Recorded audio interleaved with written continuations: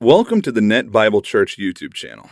If you haven't done so, please hit the subscribe button and click the bell to be notified of our new uploads. If you'd like more information about the Net Bible Church or how you could donate, please click on the link below. Thank you so much for watching. Pat Harrison was one of the speakers. Let me just tell you the lineage that you are under. Pat and Buddy Harrison started an organization back in Tulsa in the 70s before Rhema Bible Church ever started. And it was called FCF, Faith Christian Fellowship. And our pastors went to their church, and Pastor Becky was Buddy and Larry Huggins, who worked in the church. She was their secretary. And so you know the connection with Uncle Larry. We go way back with Uncle Larry. That's why he's Uncle Larry, because he was our uncle in Chicago. So anyway, our pastors kind of were raised up under Buddy and Pat in the word of faith and the anointing and the moving of the Holy Spirit. And did you ever go to their church when you lived there? FCF in yeah. So you're familiar with how. So when our pastors came to Chicago, they came with that flavor. And so Pat Harrison was down there, and she spoke a couple meetings. And she spoke one evening and a morning, right? And so that evening, I was just like, oh my gosh, the presence of God. I just felt like I was, at first I thought, I don't know what this is, but it's very, very familiar and so awesomely wonderful. And then I thought, oh my gosh, this is exactly the same anointing that was on our church that we had in Chicago. And so the next morning I was like, oh, I'm ready, because this is like, she's our grandma in the Pat Harrison's our spiritual grandmother, amen, and trained up our pastor in Chicago. And so, and you know, we, as the church, as the whole world has been going through things the last few years that we're not accustomed to, and as, you know, the church has done some rocking and reeling that, you know, let me just say that God was not surprised or taken back by any of it. God knew. He knows what he's doing. And he's got this thing, and he's still going to do everything he promised. He's still able to do his word just like he said he was. But we definitely learned some things in the last few years. And one of it is definitely shook a lot of people's faith. And the Word of God says that we should test ourselves and see if we are in faith. So I think the things that we've gone through in the last few years have kind of shone a big light on our personal lives and where we are and what we need to sure up on and know. And so, so anyway, in that, like I like to say, anything from this moment past, the past is past at last. We don't look at the past, only what we can have learned from something, amen? But we're always looking forward to what God is doing now and God is going to be doing.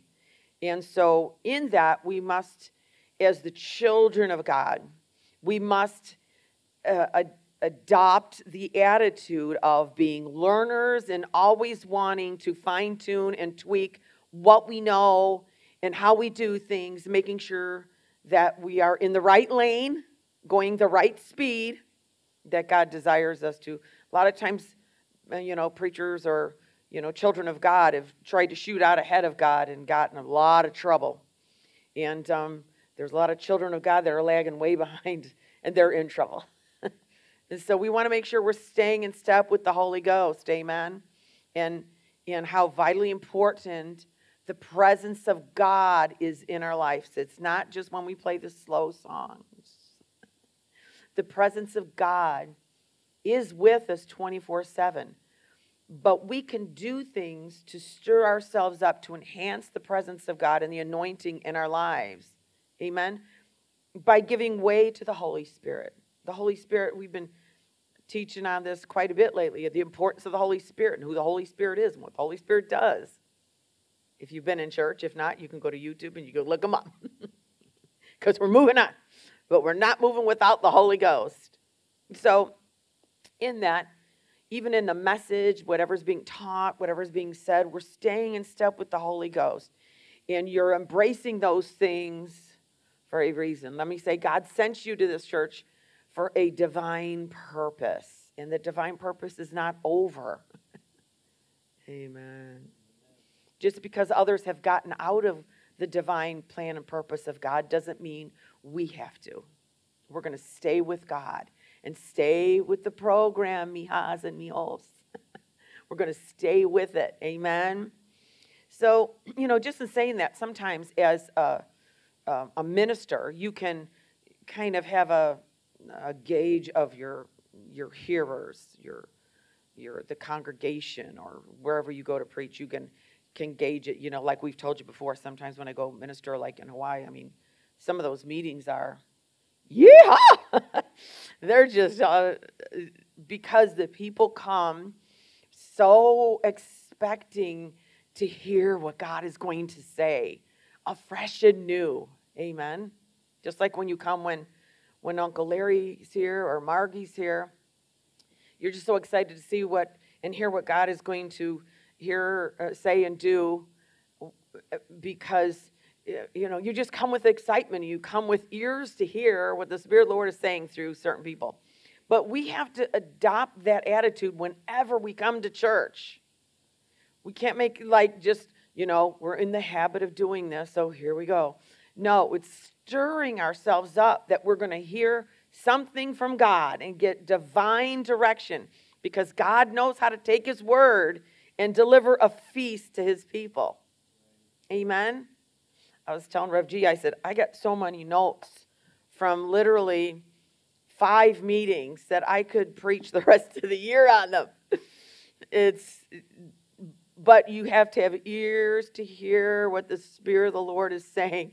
And then you take all this information, and sometimes you'll hear something, you'll think, oh, that has to do with the healing that I'm believing for God for, or that has to do with finances, or a relationship with somebody, or that has to do with my commitment toward the thing of God, my needing to know more about the Holy Ghost. So we have to have ears to hear what the Holy Ghost wants to say to us as individuals.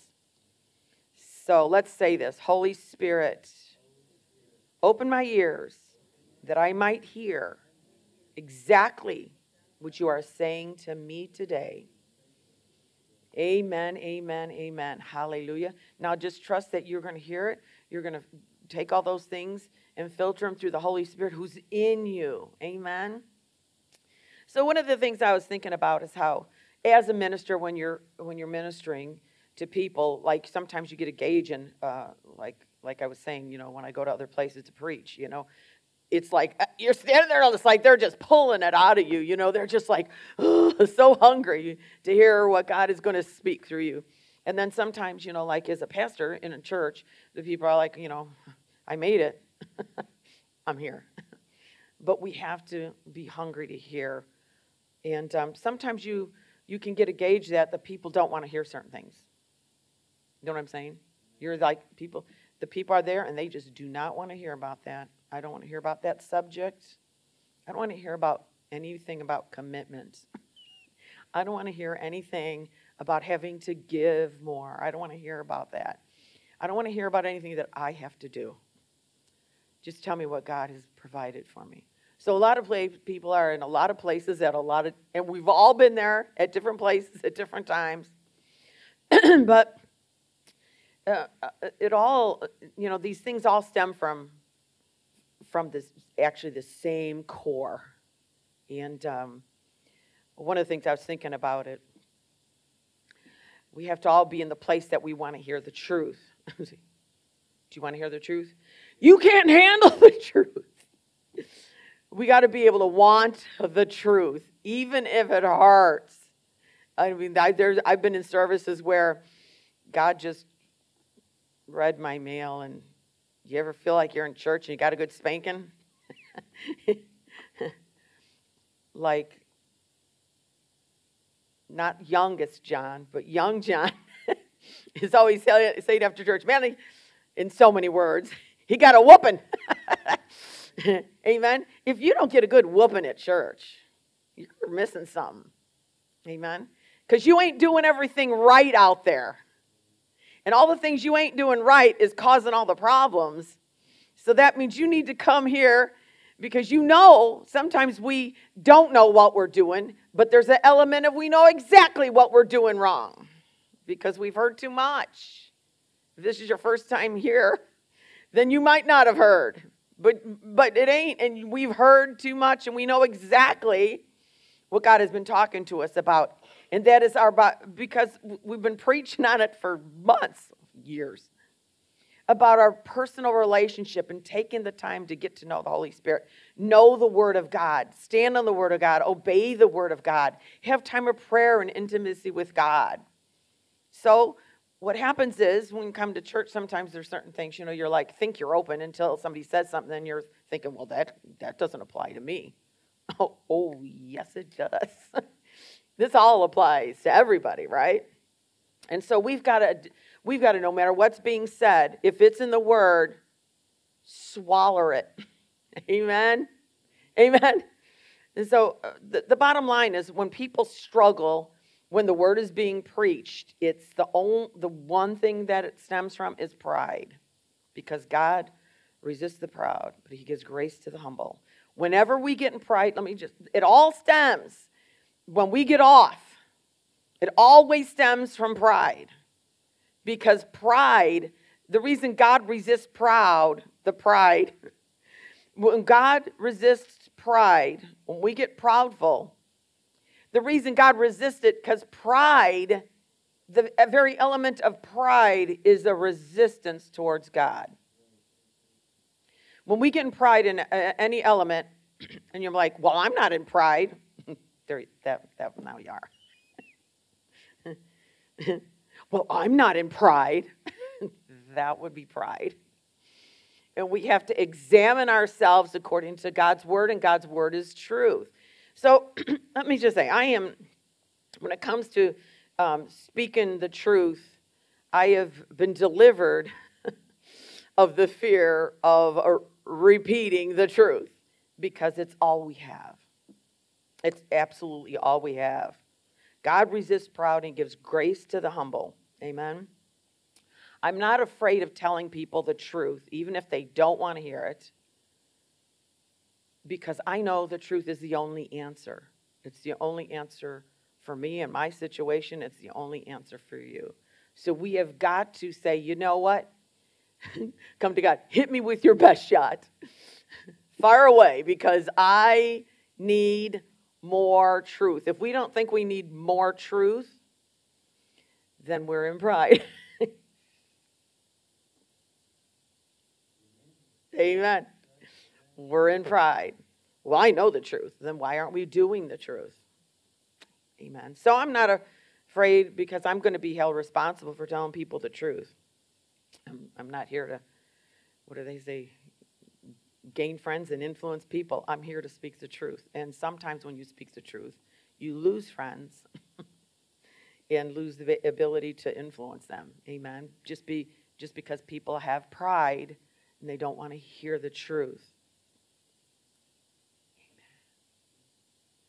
So I'm only here for one reason, and that's to preach the truth, to give the truth, to tell the truth. Otherwise, I'd be anywhere else in the world. But God, the creator of the universe, sent me here to tell people in this community, in this region, tell them the truth.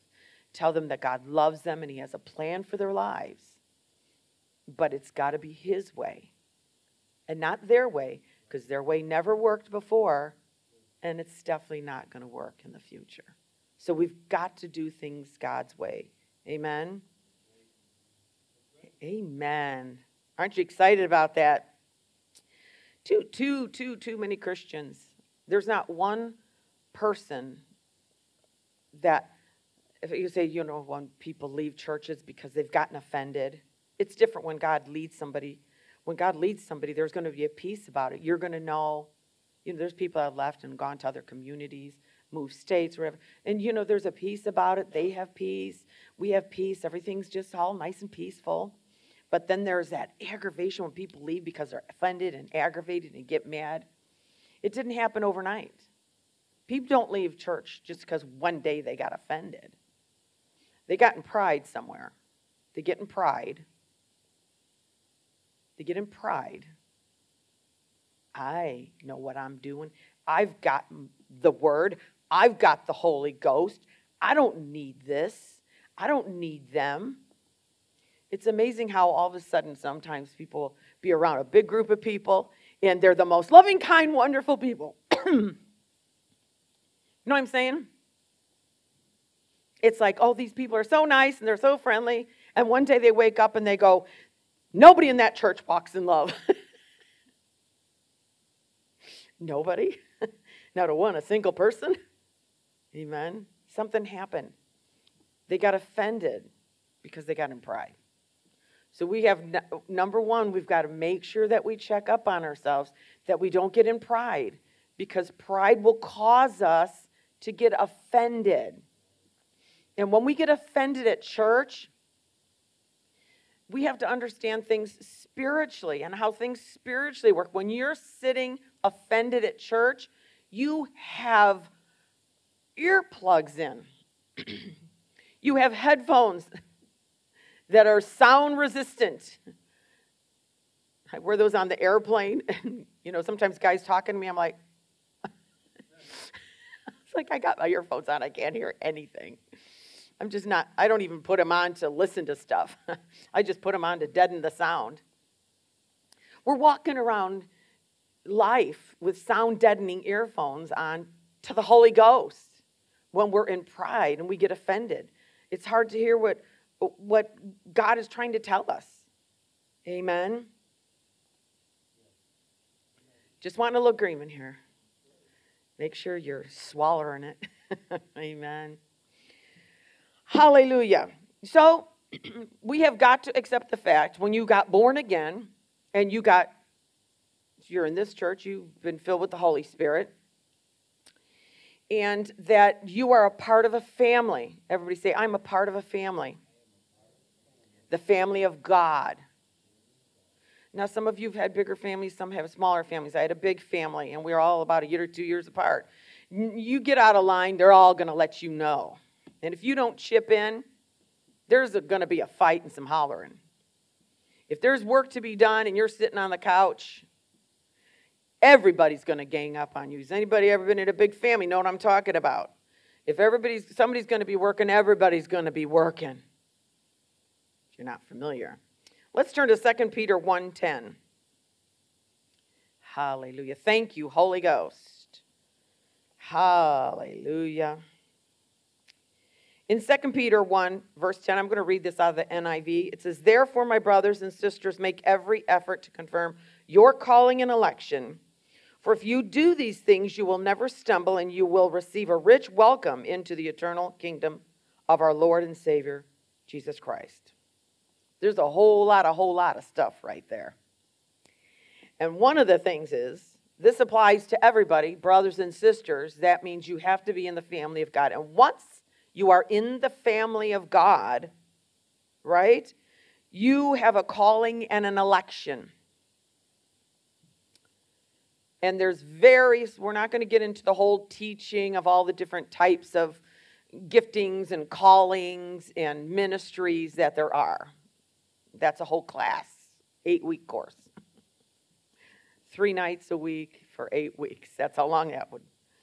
But we're going to talk about the fact that you have some kind of a calling and you've been elected by the Creator of the universe. He made you for that, and that was made for you. And there's no satisfaction in this life unless we are in what God has called us to do. And let me just say, one of the things about a calling is it will have a tendency to evolve.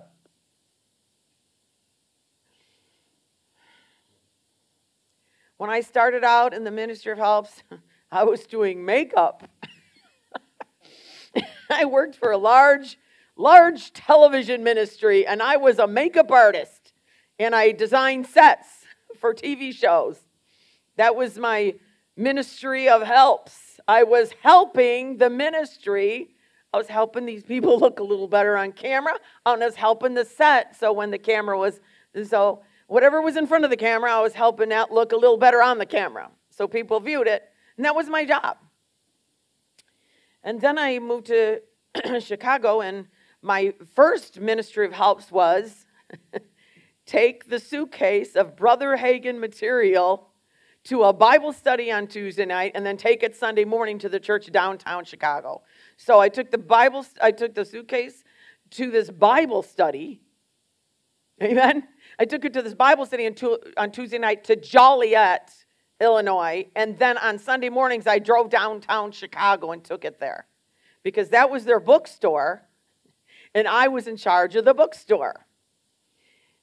They found somebody that could take that suitcase from Chicago to Joliet and to where I lived in Park Forest. It was my Bermuda Triangle, and I lived within that triangle.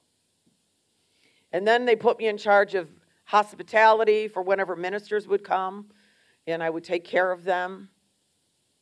They watched me with the bookstore first. I was the usher. I was a youth pastor. I did a whole lot of stuff in that church and loved every second of it. Thrilled to be used by God. Why? Because a church doesn't function without people helping. But see, that was when I brought that suitcase back and forth and schlepped it all over Chicago and the suburbs. That was my call at the time. I was called to do that. And let me just tell you, when I knew that God was asking me and calling me to do that and take that suitcase, I felt so privileged to schlep that suitcase all over the place. I was the carrier of Brother Hagin books, who I had let me say, I never even heard Brother Hagin. I just knew my pastor learned everything from Brother Hagin. So I thought, that's got to be good. This has got to be good. And then I got real familiar with Brother Hagin. But I was the carrier of the treasury of Brother Hagin books. And I thought, I could live and die doing this. I am carrying Brother Hagin's books all over Chicagoland. Amen? And then I became the usher. And I did it with all my gusto. I was the secretary. I had a little whistle because I didn't type. But I had to do letters occasionally. I let them know I don't type. But they'd give me something. Could you type this out? So when I got done typing, I blew the whistle. Woo! I just typed a letter. And that was before when we had typewriters. Most of you don't know what a typewriter is. But the calling and election developed from there. Until before we left, I was flowing in the Holy Ghost and the gifts of the Spirit with Pastor Gerald Watson. I would give a tongue and interpretation, and sometimes I'd just give a prophecy. Sometimes he'd give the tongue, I'd give interpretation. And I was flowing in the gifts of the Spirit. And where did I learn to do that? I learned it by being the head usher. Amen? I was the head usher, and I was sitting there learning how to flow with the Holy Ghost in the service to where I knew right away, oh my gosh, he's going to do a prayer line. Guys, get ready. Here he goes. Before it happened. Because that's required when you're flowing in the Holy Ghost in the ministry of helps. Amen. That's how you learn how to operate in God's wisdom, where you know things a split second before it happens. And you don't have to worry or fret or anything, because you know the Holy Ghost is going to just let you know. And it's so exciting. It's so exciting learning how to flow with the Holy Ghost. And I learned how to do it in church. Amen. I learned how to do it in church, which taught me how to do it in my life, in my home, and playing worship. Just praying in tongues, learning how to flow with the Holy Ghost. So he says, your brothers and sisters, make sure that your pastor confirms your calling. To confirm your calling and election. That means you have something to do with the calling and the election. And you have to make the effort. I can't make the effort for you.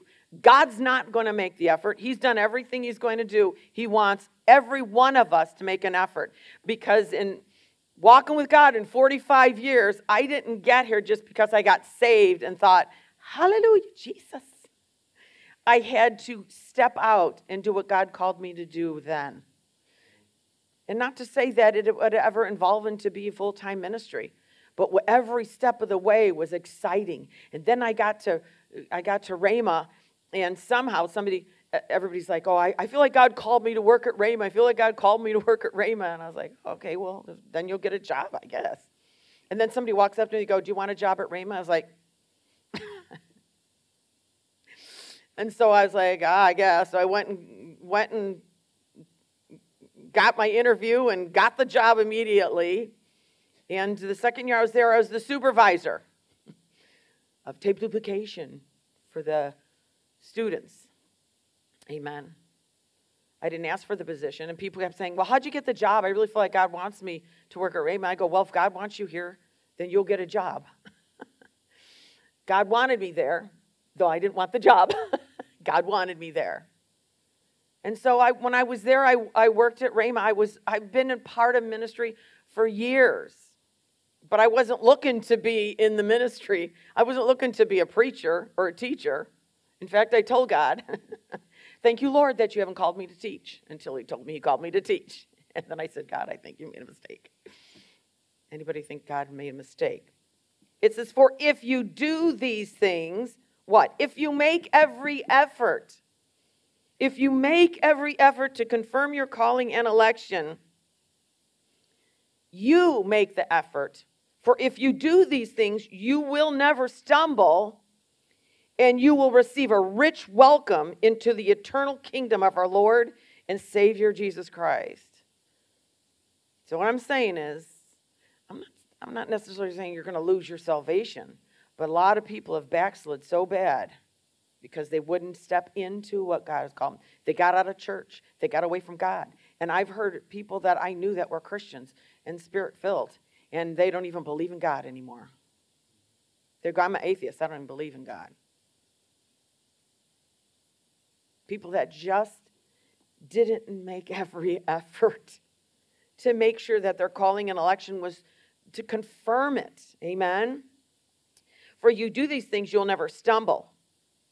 That doesn't mean you won't have hardship. It doesn't mean that you're going to skid by without the enemy trying to attack. But you're going to see some things, and you're going to know some things ahead of time. Some things you'll cut off of the past, and some things you'll be able to walk across water, and some things you'll be able to, God will part the Red Sea. There's a whole lot of ways that God can do miracles for those that are making every effort that their calling and election is sure.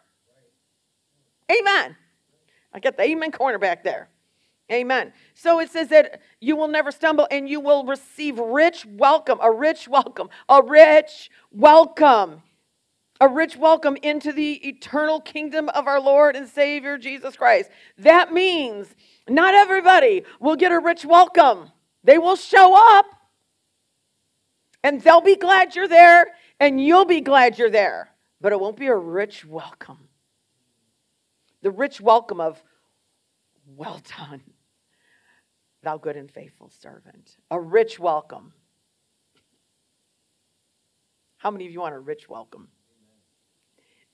Look at this. 2 sentences can change your life forever. If you just make every effort to confirm your calling and your election, what you're supposed to be doing. And it's always going to be a part of what's happening in the church. Because the church is God's idea. Amen? It's God's idea to have church. That we come together and learn how to flow with the Holy Ghost. Get saved, get filled with the Holy Spirit, get healed, get delivered. Amen? And grow in wisdom and knowledge of the things of God. That happens at church, not sitting on a golf course or up on a mountain or at the beach. Amen?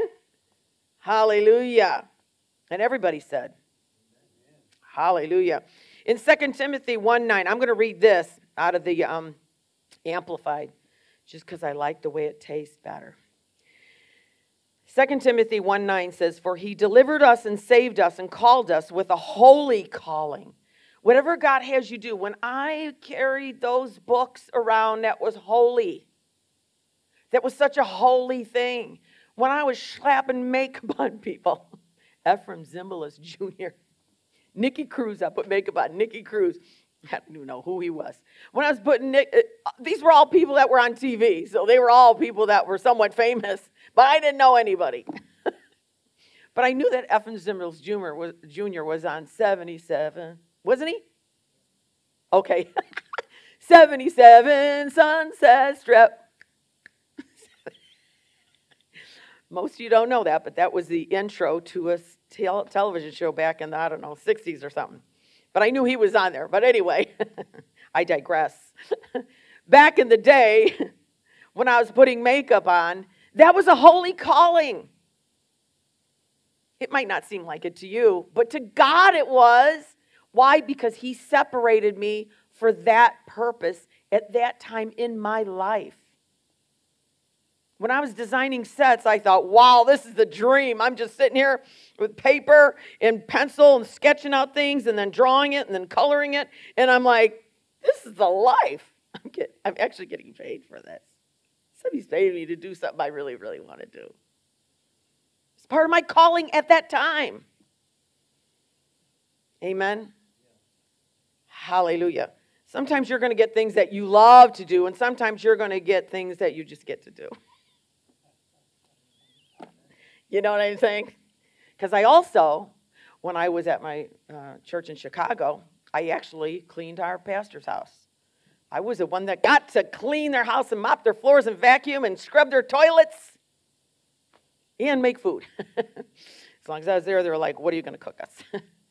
But then it opened the door for whenever they had guest ministers, I was the one at the house serving food. What a glorious, glorious privilege. Amen. He's delivered us and saved us and called us with a holy, holy calling. A calling that leads to a consecrated life. I wasn't so consecrated when they gave me that suitcase of books. I wasn't. I was a biker chick. Yep. I was tall, skinny, wearing 4-inch heels with my skin-tight jeans and my black tucked-in T-shirts. I was a biker chick. I wasn't so consecrated at the time.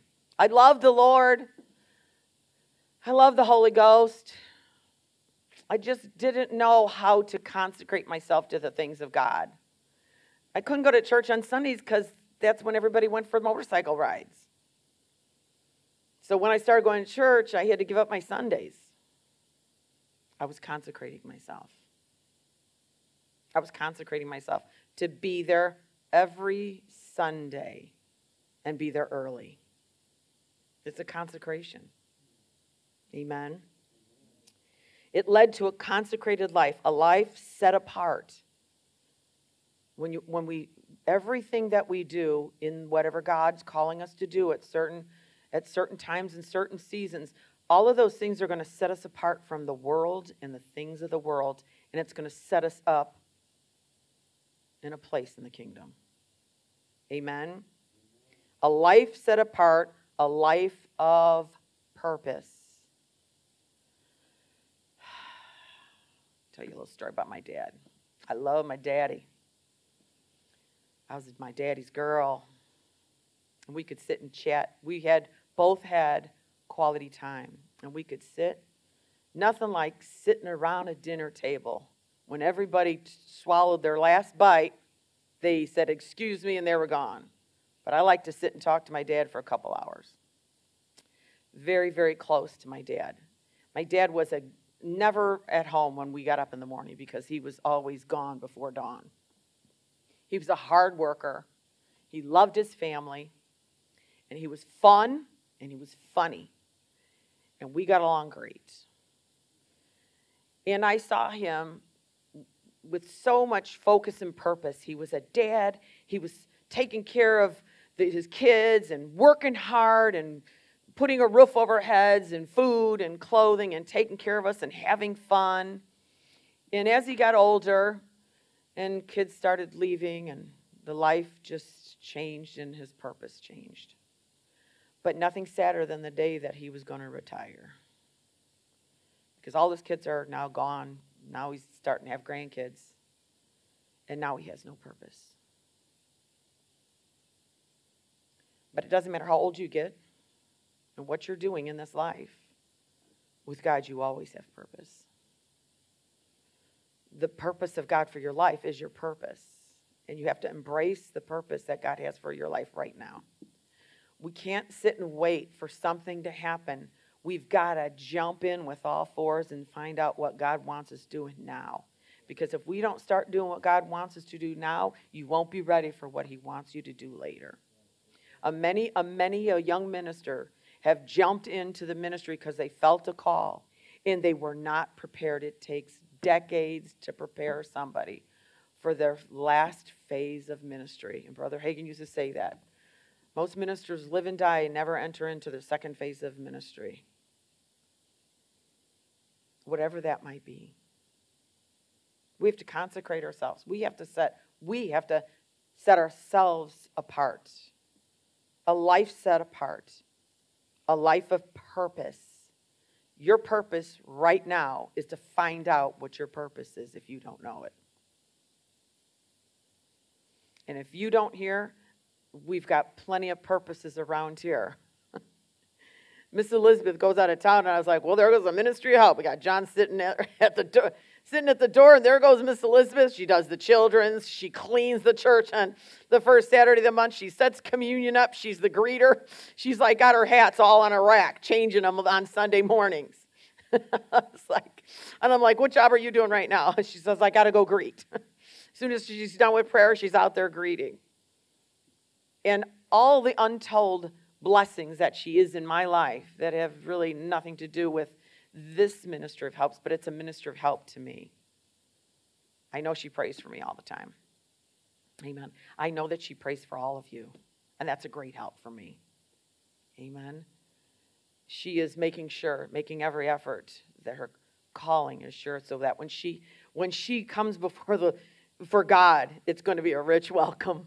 Amen. It's not going to be like, well, what'd you do? I don't know. I never figured out what you wanted me to do. Do you know I can't necessarily tell you what God has called you to do, but I can help you get on the road and show you how to find out what God has called you to do. Amen. It might be to carry a suitcase, schlep a suitcase of Brother Hagin's books all over the county. It's a life of purpose. And it's such a shallow purpose. Just living your life to work your job, to pay your bills, and to save some money, and to take care of your kids. Taking care of your kids is such a blessing, but you can't do it without the help of God, because all you do is put clothes on them, put a roof over their head. But our kids need so much more than that. They need guidance. They need direction. They need God. Amen. We need to be on our toes to be able to find out what's going on in the Spirit. Amen. It's a life of purpose. Our purpose is to serve Him. And when we serve Him, there's just things we're going to know that we will never otherwise know. Amen. Not because of our works or because of any personal merit. We could do nothing to earn this, but because of His own purpose, everybody say His purpose, and grace, His amazing undeserved favor, which was granted to us in Christ Jesus before the world began, eternal ages ago. This has been given to us. We have been graced for the ministry of helps. We've been graced to flow in the Holy Ghost in our churches. We've been graced to be moms if we have children. We're graced to be dads. We're graced to be students. We're graced by God. But most important, we are graced to serve the kingdom of God in the earth and in this hour. Not with an attitude. Because we can have all of that, and it doesn't work. You find yourself on the bottom of the heap again. So we got to know how can we make church better for us? How can we make church better for others? Because it says that we have to help others. Amen. It's just not about us. I can tell you some of the things that church is. Church, coming here, is a vital, mandatory. Everybody say mandatory. It's a vital, mandatory part of anyone's call. And when you get saved, you got a call. You were born with it, but you can't operate in it until you get saved by the grace of God. Church is a vital, mandatory part of anyone's call. And first God said, don't.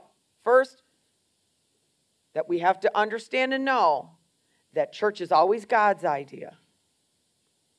Amen. And he said in Hebrews 10:25 in the New Living, and let us not neglect our meeting together as some people do, but encourage one another, especially now that the day of his return is drawing near. I just heard on the radio. I was like, did he just say what I thought he said? I heard on the radio, he goes, well, it looks like they're talking about some kind of news and things going on over in Russia and stuff like that. It goes, I think the apocalypse is a lot closer than we think it is. Do you think so? Read your Bible and you'll find out it's a lot closer than you think it is. And the Bible's very clear that these things are going to come on the earth suddenly, out of nowhere. Just like 9/11. You were minding your own business on 9/10, and 9/11, everything changed. Amen? In the Amplified, it says, and let us consider thoughtfully how we may encourage one another to love and to do good deeds, not forsaking our meetings together as believers for worship and instruction, as is the habit of some, by encouraging one another, and all the more faithfully as you see the day of Christ's return approaching.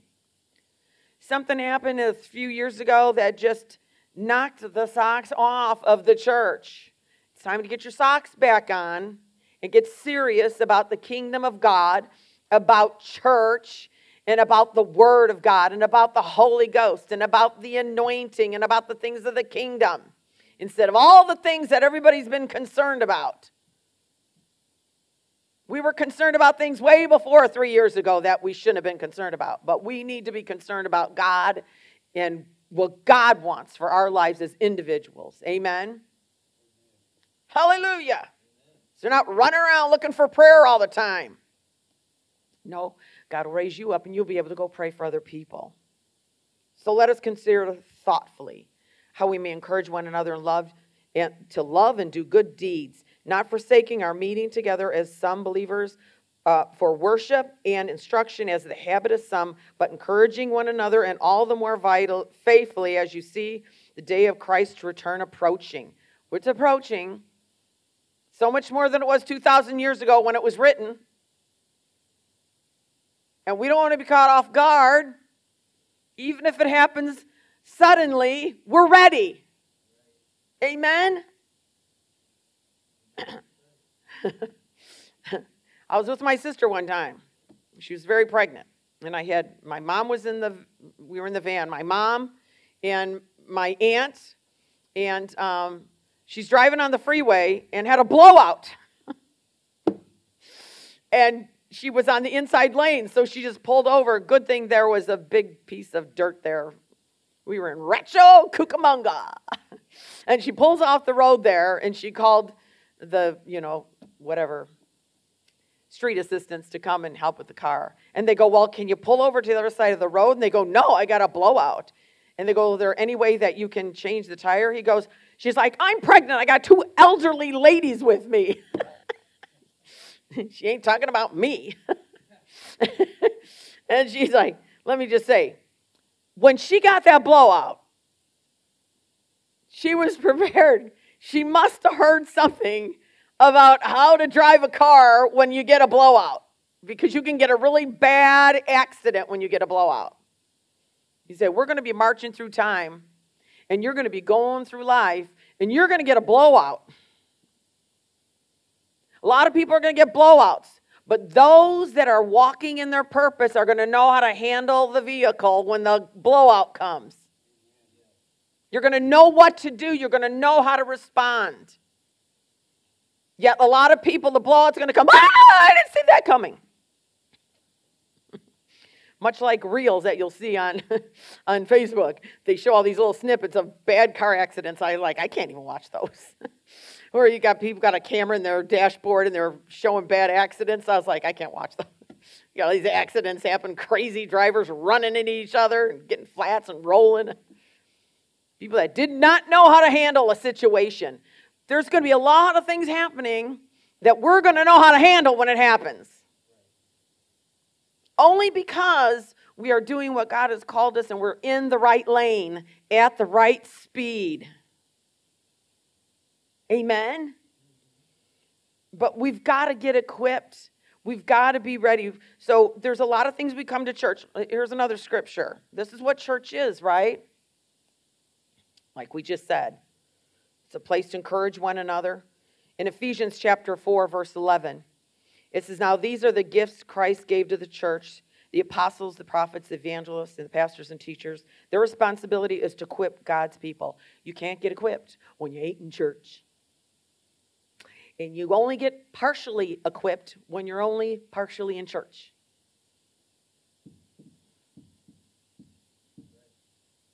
Like I said, I ain't afraid to tell the truth.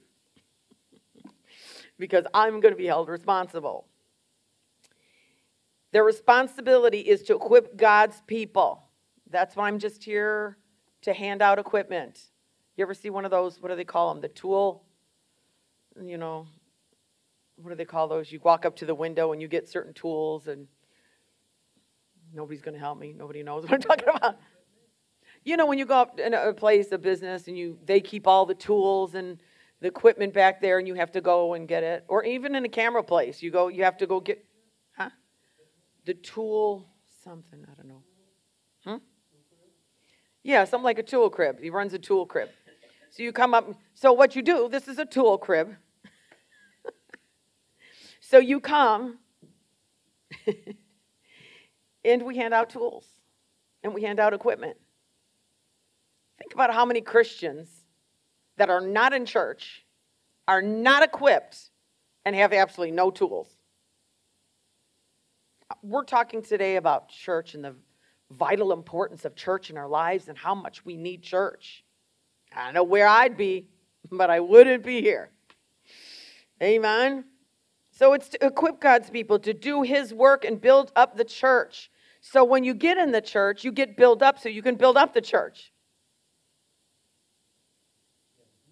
Is this confusing? It sounds pretty simple to me, but I'm just saying here. Does it sound simple enough? Pastor Erland, does it sound simple enough? Right. Good. Hallelujah. So to do His work, because we all have a work to do. Nobody's going to sit on the couch with a remote till Jesus comes back. We're all going to pitch in. We're all got something to do.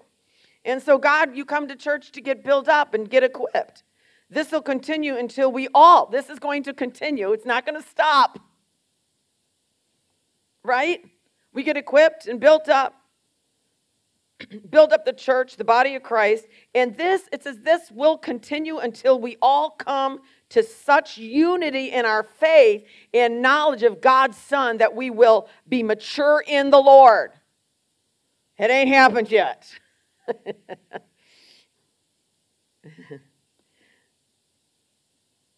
Say, oh my. And say, oh me if you can. This will continue until we all come to such unity in our faith and knowledge of God's Son that we will be mature in the Lord, measuring up to the full and complete standard of Christ. What's your standard? I hope your standard's not somebody at your workplace or some friend or some family member. I hope that's not your standard. I hope nobody in this church is your standard, including me and Rev G. We're not the standard. The standard is Christ. The anointed one, the anointing, Jesus our Lord. He's the standard. Amen. Not some Hollywood. Well, okay. Amen.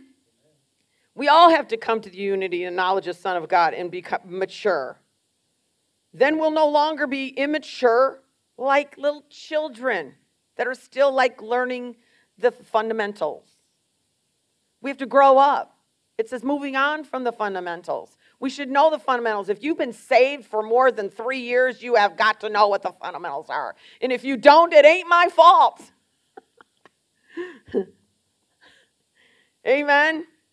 We won't be tossed and blown about by every wind of new teaching, because there's a lot of winds out there a blowing. And them winds blowing is pretty smelly. Yeah. There's some doctrinal hurricanes. We will not be influenced when people try to trick us with lies so clever they sound like the truth. Let me just say, in the Garden of Eden, Eve stood there, and all she knew was walking with God. And somehow, that snake hissed in such a way it sounded good to her. You would think she'd be thoroughly convinced. Every day they walked with God in the garden. But he was pretty clever and tricked her. And who do you think you are? Because you've been tricked up to this day. Amen? So church is so vitally important because we have got to come. We've got to be trained. We've got to learn how to flow with the Holy Ghost in our personal lives, in church. Learn how to flow with the Holy Spirit in prayer. We got to learn to flow with the Holy Spirit in the Word. Amen? We've got to learn how to flow with the Holy Ghost. Without resistance, just let it go. And let me just tell you a couple things church ain't, so where there's no confusion. So we know that everybody is called to some capacity. And if it isn't full-time, it is part-time. There's no way out of this thing. You are called to be involved in the kingdom of God. And that is church. In some capacity. If you're not, like I said. So some people will go eventually from part-time to full-time. And some people will be full-time. But part-time, but we live our lives full-time for God no matter what. Amen. So we have to embrace the time that it takes to be trained in the things of God. Amen. Stumbling around in this life, church is not. Let me say, church will hit you so hard that it'll impact your whole family. Rev G, you've heard the stories, Rev G, when he was a maniac before he got saved. But when he got saved so hard that it impacted his whole family, because they all were like, what happened to him? What's he being nice for? Is he not wanting to beat somebody up? They're like, all right, we need to have a dinner. You need to come over and you need to sit down and you're going to tell us what is going on with you. And so he was impacted by God. Let me just say, he had gotten saved in January. But not a lot changed until he started coming to our church in Chicago. And when he started coming to the church, hearing the word preached, totally changed him. Of course, he was telling everybody he met a woman that he was going to marry. We weren't dating yet, but obviously he was a man of faith. And that's what I liked. I'm just looking for a man of faith. So he's sitting in his parents' house, and they're grilling him about what happened to him. So he got an opportunity to preach the gospel just simply at a dinner, and they all prayed and accepted Jesus as their Lord and Savior. Just at one dinner. He was hit so hard with the gospel at church that it impacted his whole family. It rippled through. And just let me say, how we approach church is so vitally important. We have to approach church like our life depends on it. Do you know why? Because our life depends on it. Our lives depend on not only going to church, but where we go to church, what's being taught. Do they have the Holy Ghost? If they ain't got the Holy Ghost, it's not a New Testament church. Get out. Get out fast. Run for the hills. Where you go to church is vitally important. When God takes you to a church that preaches the Word of God by the Spirit and the presence of God is there, look no further. God didn't make a mistake bringing you to a Word of Faith church that has the Holy Ghost. He didn't go, oops, I'm sorry, that's not the church I meant you to go. No, God knows what He's doing. Amen. And so how we approach church, when we come in, if we just show up all, that's what you'll get out of it. But if we come with an intent to be a blessing, to be focused, guess what? We will get focused and blessed. Amen. Church is not a picnic, though you could have a picnic. Church is not a picnic. Church is absolutely not a day at the beach. Church is not another day at work. It's not a day at the job. And church is not a sporting event. Church is when we come to honor God first and foremost. We are here to honor Him. To honor Him for all that He has done and for who He is. We have come to honor His word because He tells us that we should not forsake the assembling of ourselves. We are honoring Him and His word. We're coming here to glorify Him because He deserves all the glory and the honor and the praise. We are here to learn and we are here to help. Amen. We're here to learn and we're here to help. They say, oh, you preach a message like that, they're all going to leave. Well, then God's going to give us a crop that wants to learn and wants to help. Because I want to do church God's way. I don't want to do, I'm not going to do church people's way. I don't even want to do church my way. I want to do church His way. And when we do church His way, and then we take what we learn here and we take it into our lives out there, then it'll keep us from trouble. Because how many times have we said, if you hear and hear and hear, how many years have we said, if you just continue to hear the word only and not do it, you are deceived. You can't just come to church. You can't just schlep around and think I'm good because I got God. The squirrels got God. But they're roadkill all the time. God loves the birds of the air and the flowers of the field, but they get burned up. God loves us, but it really has to do with what we do. What are we going to do? How much are we going to put into this thing? How much are we going to honor God? What is church? It ain't the beach. So when we come to church, we don't come like we're coming to the beach. We come with an attitude of gratitude, an attitude of honor, an attitude that we want to bless God and be a blessing to His people. Amen?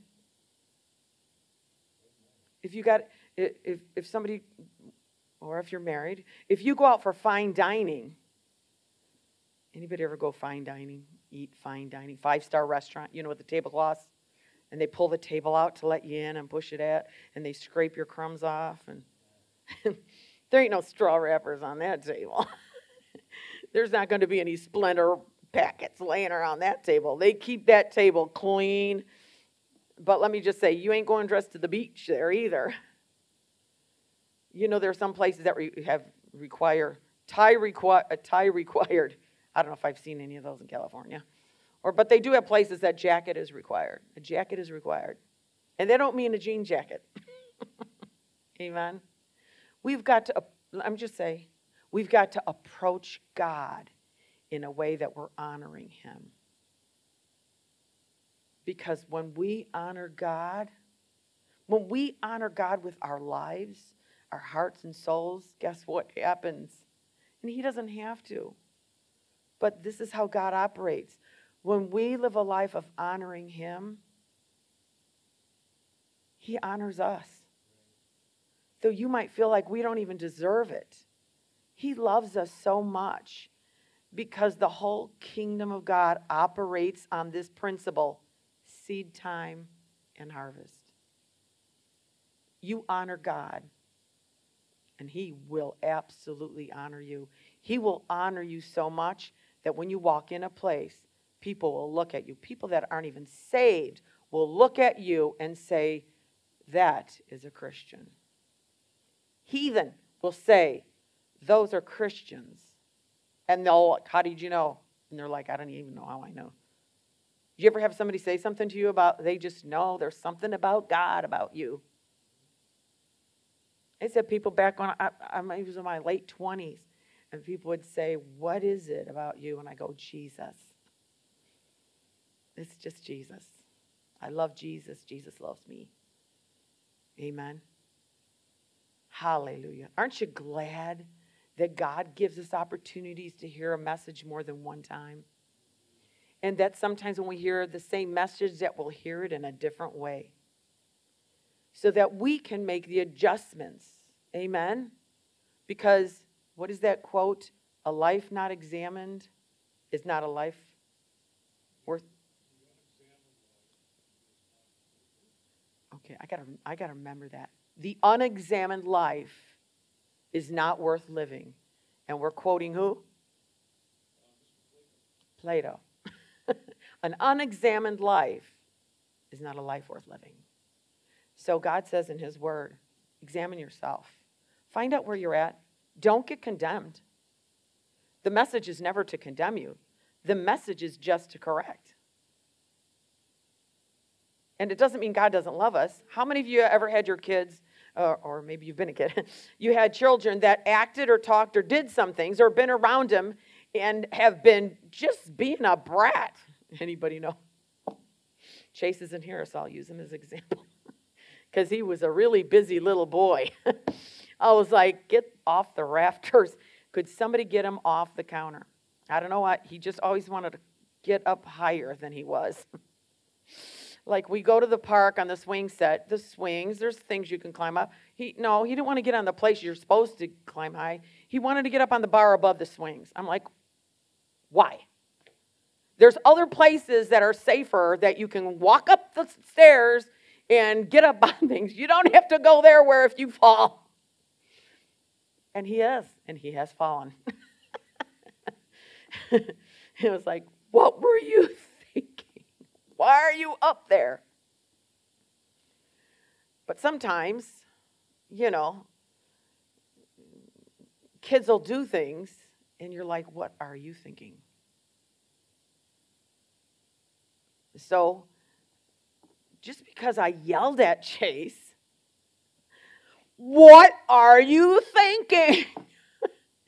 Doesn't mean I didn't love him. Oh my gosh. Love him. Squeeze him to pieces.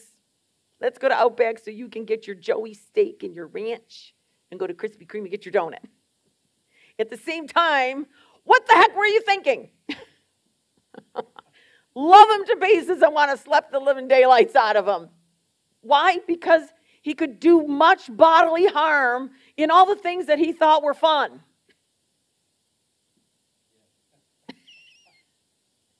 Why are you going down the driveway that fast? So God sees and loves us dearly as his children. And he sees that we're doing things the wrong way. And he's saying, stop it. You're bringing harm to yourself. So much harm that it's hurting your family. Get back in line. And I'm going to impact you so much that it's going to bless you and your whole family. Amen? Aren't you glad that God takes his time to deliver his word to us so that we can make all the adjustments? Amen? When we were going down to these meetings, I was so excited and I was so hungry because, I was getting to hear two of my favorite preacher ladies. I was like, ooh. I was like, guys always ask me, whenever I'm going somewhere, are you excited? I'm like, I don't know. I mean, I'm happy. I don't know. I just don't feel like, I'm always kind of happy, so I figure I keep myself at I'm always like this. And so, but I was going down there, I was excited. I was like, I'm excited. This is going to be good. We're going to be some Holy Ghost meetings. The first night we get there, the line's out the door. I go, woo, we're talking old school. People lining up to get in church. We got there at 6 o'clock and the line's out the door. I was like, this is what I like. That means people are hungry because they're there early. That's how you know. That's how you know when people are hungry. They're there early if they got to stand in line just to get in the door. Amen. You're my favorite preachers. And on the way, I'm just talking to God. I'm like, excited. It was more fun than Disneyland. With all fast passes. Think about Disneyland, you think I got to stand in line. All fast passes. It was more fun than that. I'm driving down, and the Lord goes, you're going for direction and correction. And I was like, yes, sir. Because God loves me so much. He wants to make sure that I make the corrections and get that direction. Amen? So today, you might have got a little bit of correction, but you definitely got a lot of good direction. Amen? Hallelujah. Thank God for His mercy. Oh, thank you, Father. Thank you, Father, for all eternity, for your patience and your loving, merciful compassion towards us, your people. We thank you, Father God, that your word is never meant to condemn, but to correct and adjust and get direction. We thank you love us so much because we're your children and you have a plan for our lives. Holy Spirit, as always, have your way in this place. Have your way in our hearts. Have your way in our bodies. Have your way. Have your way. Hallelujah, hallelujah. Oh, sabrava shikiri and bolaravaradasiya. Hallelujah, hallelujah, hallelujah. Hallelujah. Just reach your hands up to the Lord right now. Reach your hands up to the Lord. Say, Lord God, thank you so much for revelation. Because of this, you are building in me, in your church, what you want to do. Thank you that I can take correction and get direction for my future and for the future of my family. In Jesus' name.